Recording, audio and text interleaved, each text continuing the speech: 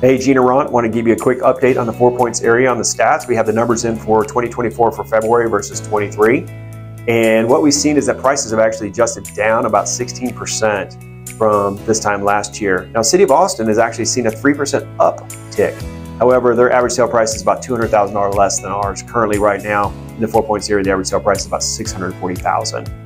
And the good news is overall inventory is relatively low. So we are going to see, I think, a lot more interest in properties, and we're going to see those prices start to tick back up this year, especially with the Feds looking at lowering the interest rates possibly up to 3 times this year. We're not going to see that first lower most likely till June.